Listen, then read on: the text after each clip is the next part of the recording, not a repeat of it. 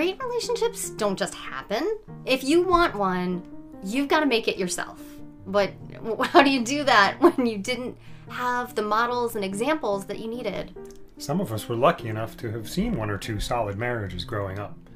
But that's not really enough, since what worked for them isn't necessarily going to work for you. And lots of us just started doing marriage and love and relationships the way we thought was expected, only to find ourselves in a love story that's, I don't know, okay, I guess? There's no one right way to do love. That's good news. You can let go of all that old baggage and craft a marriage or partnership or chosen family or polycule or whatever that is so much more than okay. It's really the creation of a life that finally feels like home. At least that's what doing this has felt like for me. Me too. And getting here wasn't easy. It wasn't easy for us. We learned the hard way, the very hard way, that love is a verb. And the actions of love don't just come naturally. We all need skills and tools and support to do this well. And that's completely normal. Welcome to the Project Relationship Podcast. I'm Dr. Jolie Hamilton, research psychologist and ASECT certified sexuality educator. I'll be sharing personal stories, evidence-based research, and case studies from my work as a relationship coach. And I'm Ken Hamilton. I'm a human doing my best to make relationships my biggest priority in life. We're going to dig deep and offer vulnerable conversations between us as we keep learning how to customize our love and keep growing as individuals. As individuals. And as a couple. And as a moresome. It's all very interesting. And we're also going to have some amazing, nuanced conversations with experts who can help you learn more ways to design the life you want.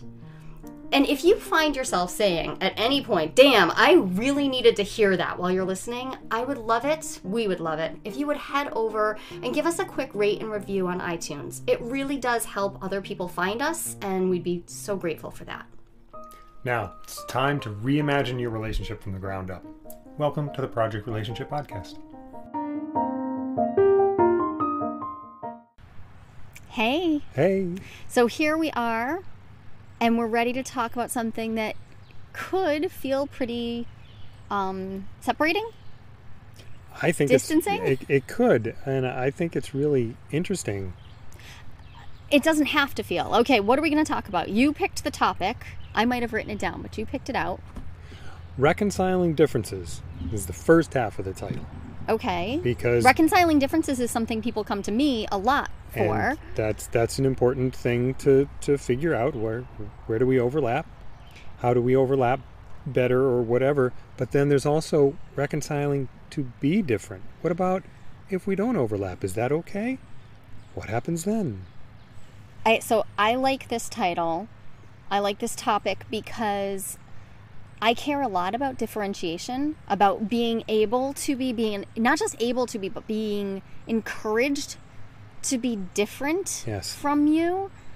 But also, I also like the notion that I can actively seek to reconcile my differences by engaging, like actually engaging in how you're different from me. Like I can know myself better by engaging in that discussion about how we're different. Yes, sure. But in my household growing up, that turned into a whole lot of debate and argument. Debate quickly escalated into argument and escalated into pretty much just like verbal violence and sometimes a little bit more than verbal violence. What was the debate about? Anything. Oh, any debate would turn into argument, which would turn to... Yeah, so... I see. Oh, right, anger was the most So exposing prevalent... your differences would open you up to the possibility of... Yes. Yeah. So it was strange because there was this tension where difference was encouraged because... my father liked to debate. He liked to discuss, right? So he would create an environment where it was natural to discuss things this way. However, it almost always escalated. So, in other words, any difference could easily and almost always did, literally every night of my childhood ended in escalation into difference becoming so separating, so dissension, argument, hurt feelings. That's a persistent message that different is trouble. Right. And oh, okay. So when you brought up this topic, I was thinking, cool, differentiation. That's about getting to know yourself and making sure that there's space for you to be yourself in your partnership, and great. But right away, up popped this other voice that was like, careful. It's dangerous. That's what I hear. Is that what it feels like? It does. It feels a little dangerous because my job in that family system was to be to actively engage with my father and argue. Like that was my job. My job was to get in there and argue, and I took that job on in part to protect my mother and brother from his very quick-witted, fast-moving argument tactics.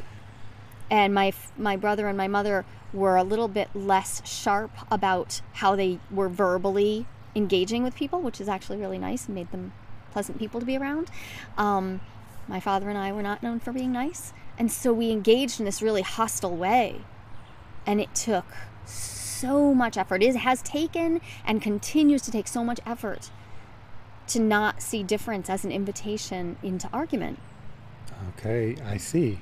Which is kind of hard because you and I are really different. We are. So you've had quite a bit of experience now managing that situation.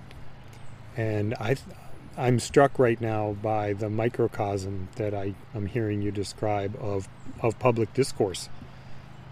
I mean, I go out on the internet and say something and watch what the people who disagree with you say. Some of them will just be like, oh, I think something else, and there'll be a conversation. But so much of it does bring up the anger and the hostility. Yeah. So when you were talking about difference, reconciling differences, I was initially thinking that we would talk about, right off the bat, I was thinking we would talk about like wanting to spend our time doing different things, or wanting our marriage to be different, like and trying to negotiate. Okay, you want one set of things and I want another. What we want out of life and our relationship and what the differences are.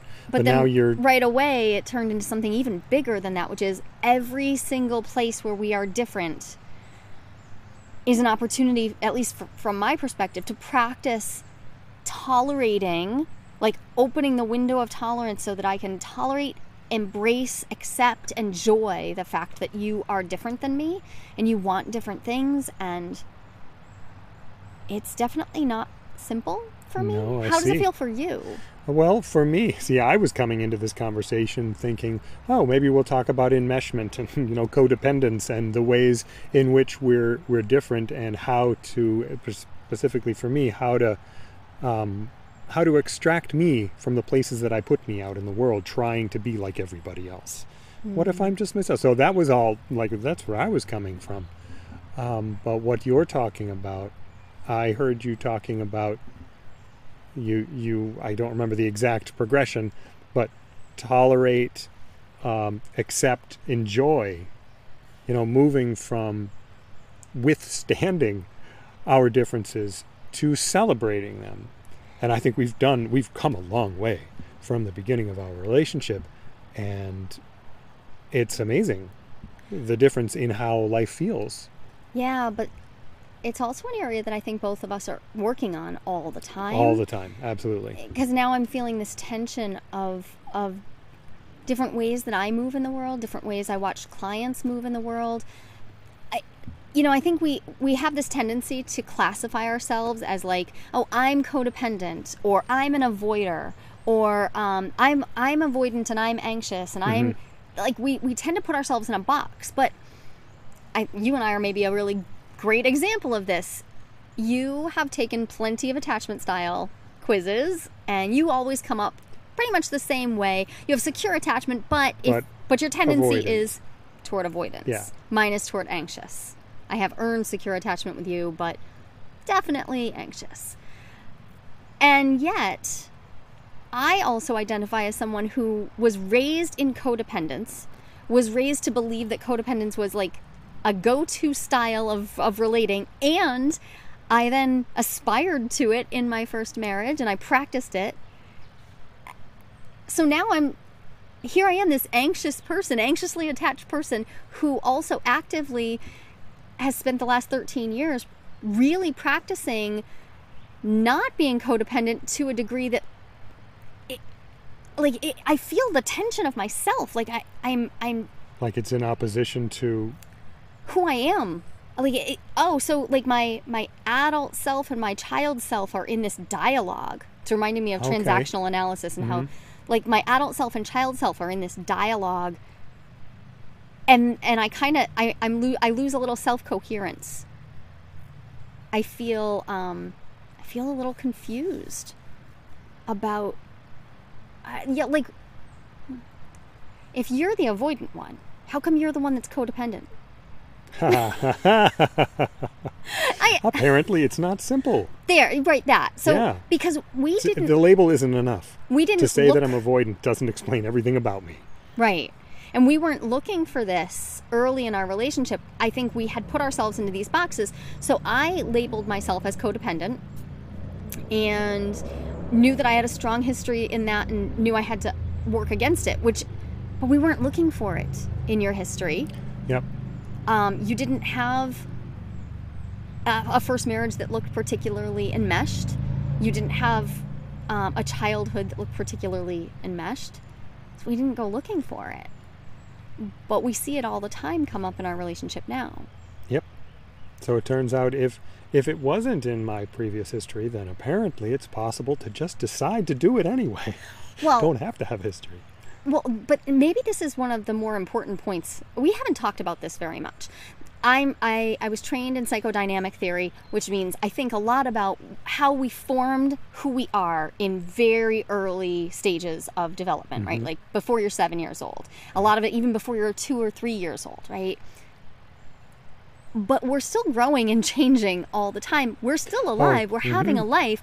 Yeah. And there are ways in which my development is now cycling through new ways of being less functionally relational than I would like. Yeah. Yep. I have not yet exhausted all the ways I can do relationships poorly. Damn. Yeah, I definitely haven't. I still got more in the tank. Oh. Sorry. I mean, good news, bad news, I guess.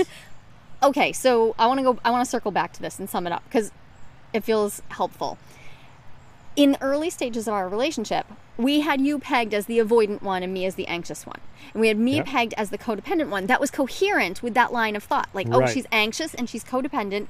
She's needy. She has some trouble with struggling with like voicing her needs, but other than that, it's just a lot. I'm going to want a lot of attention. Yeah, that's it. I'm going to want a lot of attention. I'm going to be scrambling. I'm going to be pulling at you. But we'd labeled you as being avoidant, and we'd labeled you as being overly isolationist and disconnected and not a good relator. And those are like mantles that we put on in early stages of our relationship. And it's a fully defined package too. Like, oh, this is all this is what you get with avoidant attachment. Is all these other things. And yeah, it's the danger of taking one of the many personality quizzes or psychometric quizzes of any kind, right? And then extrapolating and then forgetting that it's only defining like one little facet of a dynamic and brilliant individual. Because fast forward a few years into our relationship and tell me about the first time you realized that it was you who was clinging and all up in my business. Because I don't think you realized it yourself. I think somebody told you. Oh, boy. Okay. The first time somebody told you that maybe you should just let me, do my work. Somebody you really respect told you this. You don't necessarily mean you, do you? I mean, no.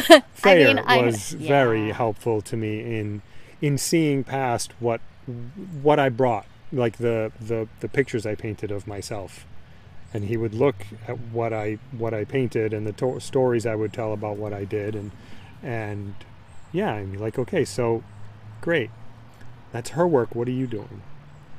Yeah. You know, why? What are you doing while she's doing that work? And can you just let her do it for a while?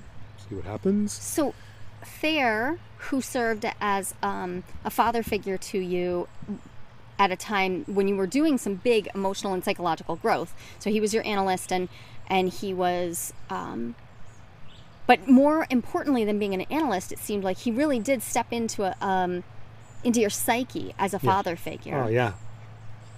And I remember the day that he told you that you were the one who was enmeshing. You were the one who was like, you had infiltrated every facet of my life, and we were losing individuality. We weren't going to be on our individuation journeys because we were. You had. And in this case, and I want to take full responsibility for being my own person who was allowing this to happen, but he noticed that you had stopped engaging with very many other people, and you didn't have a ton of other friends. You were in, and then maybe more importantly, everything I was doing was what you had started to care about. Yep. So I had gone back to grad school, and you cared about that, and I was, whatever book I was reading, you were interested in. Whatever music I was listening to, you were interested in. Yes. We weren't looking for that pattern. Nope, not for me. When he pointed it out, and I was looking for it myself. Yep. So I was paying attention. So I would catch myself slipping into it. And you had dabbled in that a little bit early on, but then what I saw was that your own passions and interests were very strong, and so you pursued them. And then, and it is, I watched you pursuing, or at least investigating, my interests early on, and I was learning how to do relationships different. I was like, okay, let me see what you're doing, because I don't want to do what I have done. I want to do something new. So, that's a thing you did. Well, I'm going to do that too. And then I did, in fact, enjoy it. I'm really interested in the things that you have been investigating. So it was authentic, but what it didn't have was anything else other than what you brought me. Yeah. Just by being you next to me, because you weren't bringing it to me, you were bringing it to you, and I was going to you and saying, hey, what's that? Like the little brother that I am. Right. So here's another place where another psychological theory can help us understand the many layers of dynamics that were going on, because you are a youngest child. I am an eldest child. So if you want to take an Adlerian view, like I was born to lead, and I had I never think that I can't just go set off on the next adventure. Like, it's always in me to do that, and I always follow my passions. And it's a very prototypical move to make as an eldest child, especially one who's parentified. And you were a youngest child, and you don't appear to have been babied too much. No, but I do, everything you just described made me want to say, and so then I, as the youngest child from my experiences, am waiting for somebody else to tell me it's okay to do a thing. So there's my older siblings, there's my older siblings and their friends, all older than me, all doing things, and me with a couple people around in the neighborhood, and being, if we can go back to the avoidant thing, so I didn't reach out a lot as a kid, but there were all these people, so let me see what I can do. Was a strategy to keep you safe. To keep me safe, yeah. But then I'd reach out to these people who were developmentally at a different stage, and they're like, they don't want me around necessarily, but I tried to get them to give me permission to go with them. So then, and you'd hint that. To is like a very I'll just snuggle up next to you, and maybe I'll ingratiate and maybe they'll invite me rather than saying, can I? My own little brother had a reputation for being the cute kid. Like he had this like little round cherub face, and he would be like he literally trying to ingratiate himself. Literally, he would just like snuggle up and can I? He was like, and it worked. It's not a bad strategy. Right. It works. Yeah, and we see that play out in the older and younger kids in our family too. So some of this is just the habits that will occur in families. But what I think is interesting to me about couples, like we couple up, right? And so often we create then a complementary system, right? So if I'm the anxious one, then you have to be the avoidant one. If I'm the codependent one, then you have to be the isolationist one. You're the green one, I'm the fuzzy one. Right. The classic Fozzie and Kermit problem. Right? So polyamory messes with that. Right? Because now you don't have this dyad. There's multiple people and you got to figure out. Right. So early in our relating, it was actually easier for me because there were 3 of us. And so the triangle created this, actually, I don't really know. We can't just divide things up at a 1-for-1 rate. Like, that's not how it goes. We don't just polarize everything into these as if everything that was in existence has to be divided up as the ends of the polar extremes, right? Like, as if there's not just a world of spectrums to exist in. Yeah. But and then later on, there was just the 2 of us, and I certainly put myself in a position. We don't live with any other people. We don't live with any other people, and the kids don't count because not for this. Thank goodness. For this. No, they we don't shouldn't parentify be. Them. Yeah, they shouldn't be part of this. And without adding more people in other ways, that binary system becomes more and more polarized, or can, and it did. Right. So at different times in our relating, I have felt that polyamory or open relating has protected us from becoming overly enmeshed. But at other times, I feel like we've hidden behind it a little bit and assumed that being open or having other people in our lives that were important to us protected us from it. But here we are. We still own a home together and raise children together and deal with school system together, and even though we homeschool most of them, and there's still a lot of opportunity for melding. For a lot of opportunity. Particularly at the tail end of a long pandemic.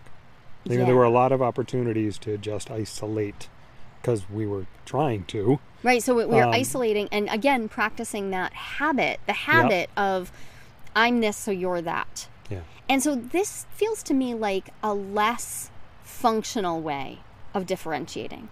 So on the one hand, it was good because it helped us be different people. Because when we first fell for each other, not when we first met each other because we were just children then, but when we first had romantic feelings for each other, there was so much, it was just projection. There was so much projection. It was so much projection that I remember us being like, oh my gosh, how did we not see how alike we are? We're so alike. We're so alike. It was ridiculous. And the fact that we both thought that told us that, you're both head over heels in love with, a vision of yourself that you see in another person. It's not actually about them right now. Luckily, I really did like you. Turns out, the person who was behind the projection screen, I like you. But in those early days, you were a projection screen for me. I was projecting all my golden shadow on you. For me, yep. Yeah, and that was very, very tempting to just subsume into. And yet, we had this complex relationship with another person involved and with me trying to be open and dating as well. And so then things got simpler for a while. Because after our triadic situation ended, there was a period of time where we were just busy running a business, and I was enrolling in grad school, and we were getting married, and so it became easy to fall into a different kind. So we'd gotten through that projection, all that golden shadow projection in love stuff. We'd gotten through the hardest part of that and realized we aren't actually just alike. Yep. We're actually very, very different. But then we were introduced to a new phase where now you could become all this and I could become all that. Right. And I don't know that I could have seen this as it was happening, but I was cutting off pieces of myself left and right. I can't speak to what you were doing, but I know what I was doing. I was doing exactly what Robert Bly describes as just like in childhood when you have pieces of yourself that don't fit and you're asked to just like disown those pieces, and you shove them in a long bag you drag behind you, that shadow bag, right? I was doing it again. Yeah, because that resonates.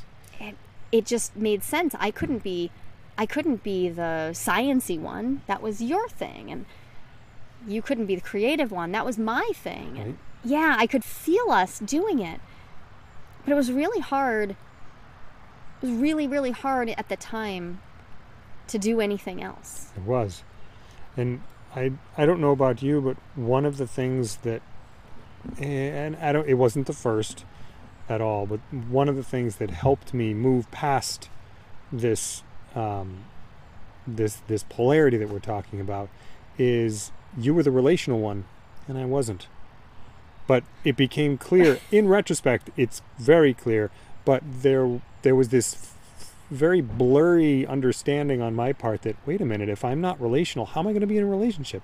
How can I actually be here with you, who I wanted so very much to be with? And so I had to figure out I had to re-understand myself as someone who is relational, because that also resonated with a message from my whole life. So it didn't just start there, but it was an easy one to fall into. And then I realized this is never going to work if I don't pick that up. And I'm still trying to pick it up. I think you're doing a really good job of it. Thanks. One of the things that I notice is very different now is when you go on dates. You ask me fewer questions. You ask me to be less of a mirror for you. Like, am I doing this right? And it's gotten better and better over the course of years. The last couple of dates, when I started dating, I felt like someone who had absolutely no clue what to do in that situation. And in the last couple of dates that I had, I felt confidence, a strong word, but maybe like, okay, I know what I'm doing. I'm going to go talk to a person. I know how to talk to a person. I'll just go do that. That's exactly what I saw you doing. Instead of twisting myself up in knots, saying that I'm not someone who knows how to talk to people. That's it. Because this wasn't about actually, I never felt you have fear that you like couldn't be liked. It was more like you were just stuck in this idea that you were like not of the human realm and separated yourself out and then would use me as your bridge. Yes.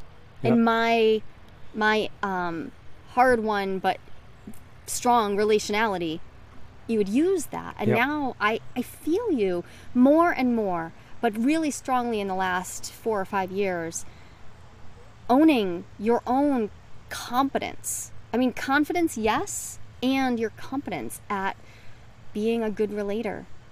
And that doesn't mean that you don't have habits that aren't, ideal. Yeah, but I have anti-relational behaviors and whatnot, but now I have other things too.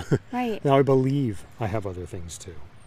So now I want to circle back to our opening idea, because I'm thinking about how reconciling differences wasn't actually our problem through most of our relationship. Around parenting, there was plenty of stuff to do. Yep. But around our couplehood, our romanticism, our sex life, all of those things, we didn't have to reconcile a lot of differences. But we've done a ton of reconciling with being different and letting that be not just okay, but a strength for our relationship. Mm-hmm. And I feel like that's something we come back to over and over again. Yeah. And I watch clients come in, and when they're first entering my world, right, they often they're wobbling. There's something uncomfortable happening because one of them at least has decided that they really want something more in their life. And so there's a wobble. There's what are we going to do? We want something different. Like this, how will this rock the system? And deciding that it's okay to spend time in the uncomfortable, not knowing place of we are different. And we might have been practicing being the same for reasons that aren't really helpful, that won't actually facilitate our individual growth. Yeah. Those are the moments where they get to decide to come into a process of learning to be different and differentiated from each other, and even from their own intrapsychic parts, right? Yeah, Really different, like really start to sort themselves out in those early weeks of work. Often there'll be these wobbles where there's a temptation back to, we're identical, we're the same, we are one unit. And that temptation, well, I would say it doesn't ever it's never totally disappeared for me. I have to remind myself to stay out of it. I do. Yep. Comes up often. It's a for me. It's an oasis, not an oasis. What's that? A mirage. Oh yeah. That idea that if I'm the same as you, I'll be safe in this relationship is a mirage. It's not real. It is a mirage. If that were true, if you and I were the same in this relationship, we would have a whole host of problems. Right. Different ones than we have right now. But it would be really difficult to work with them since we'd both be having the same problems at the same time. Right. Now we have different problems at different times and can support each other in ways. I can support you because I'm not having the emotional response to a particular thing that's happening right now. So I can help you with yours, and you do the same thing with me all the time. Right. So one of the places that we have learned and we lean into as being a strength of ours, and I see this come up with couples all the time, is our reactivities aren't going to be the same. Like the places where we are most emotionally reactive are often different because we grew up in different households and we had different histories and we lived different lives. Great. So if we can acknowledge that we have these strengths and weaknesses in our ability to like self-regulate, in our ability to be in relationship, in our ability to just manage life, then the process of becoming, the process of learning how to do this relationship thing can rely on those strengths. Yes. We can lean into them. So you can, for instance, support me when I am experiencing dissociation, because I still do. I still experience dissociative bouts where, because a whole bunch of stuff has happened in my life, I'll go through periods of time when that's a way that I react. Yep. And you don't have that same tendency, and so you're able to lean in there. There are other ways that we can access each other's strengths and weaknesses, but we also don't have to give up on the fact that just because I have a tendency to dissociate some doesn't mean that I am now the dissociative one. Yes, right. I mean, because that is in no way the sum total of me. Oh. I'm struck by how the strength of our process boils down to, once again, the lens of multiplicity, but turned on ourselves. But turned on ourselves, on letting our individual selves and of each other. Right. Letting you be more than one thing. Yeah. I let myself be more than one thing. I let myself have more than one feeling. I pay attention to the fact that you can have more than one feeling, so you might be reactive, right, but also calm. At the same time, different parts of you might be feeling different ways, or you might feel very differently in a very short span of time. This has been an illuminating half hour for me, because sometimes I forget how far we've come. Yeah. And how long a road there still is to live together. Yeah. It's not a bad thing, it's a good thing. It actually makes me really hopeful that just because we actually have gotten to a place where I feel really safe in our relationship doesn't mean we're going to get stagnant. Right. And that's a big win for me, because the little girl who was raised in chaos still lives in here thinking she needs to start more chaos, because the only time she's loved is when everything's falling apart.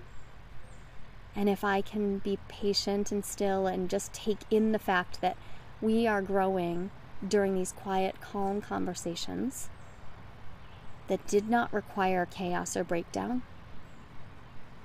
there's not going to be a lack of growth and love and attention. So thank you. And I know what an amazing spot to be in 10 years from now. I wonder what it will look like to look back on this time. Okay, so Okay, action step then. I'm going to close this whole episode with an action step. Oh, we're going to record this episode and hit the button, and we're going to publish it, and it'll just be out there in the world. But probably we won't go back and think about it very much, other than I'll make some social media and you'll take some clips and we'll send it out to our email list, and that's all great. I'm going to go to futureme.org and send us both a link to this episode 10 years in the future. Because this is just a website you can go to and you send yourself an email and it's going to pop up into your inbox later. And I use this tool for myself a lot, and I recommend it for clients, to write yourself a note that's really important for you to read later. Because while journaling is great, journaling doesn't just naturally pop back up in your life. And there is nothing like seeing a former version of yourself to realize how very valuable all the stuff you've gone through is. So I'm going to set this one for 10 years, a time capsule. Awesome. And I totally invite the audience to do the same. Write yourselves a letter. Take a note. Where are you now in your relationship? What have you learned in the last couple years in your relationships? And send it off to yourself in the distant future. Like 10 years is, wow. A long time. It's a while. It's a while. Awesome. Thanks for having this conversation with me. And thank you. Relationships can be really messy. Keep talking to each other. And that's good news. And keep talking to each other. And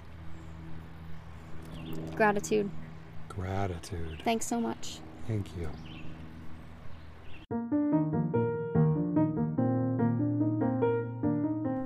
Thanks so much for tuning into this episode. I have one more thing to share with you. If you want to pop over to listentojolie.com, that's just listen to Jolie, Joli.com, you can grab my top 5 relationship guides for free right now. Yeah, get the guides. They're easy to implement conversations that will empower you to create the love you want. It's my mission to make everything talk-aboutable. Sex, love, losses, and learns. Everything is talk-aboutable. She managed to help me be able to talk about stuff that I once couldn't even imagine saying out loud. Now I speak openly with my lovers, my friends, my family, and you all on a podcast, out loud. Relationship work really can change everything. So, when you're feeling the rough edges, when things aren't going the way you'd hoped, remember, relationships can be messy, and that's good news.